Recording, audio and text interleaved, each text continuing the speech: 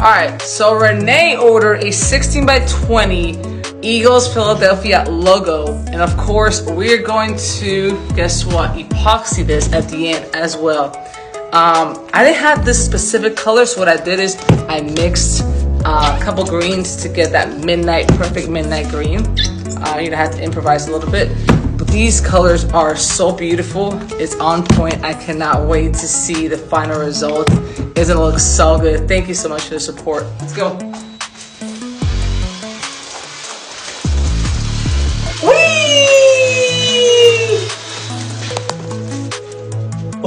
Oh, that is beautiful. Oh, look at that though. It looks like pure glass. Woo-hoo-hoo. That is so beautiful.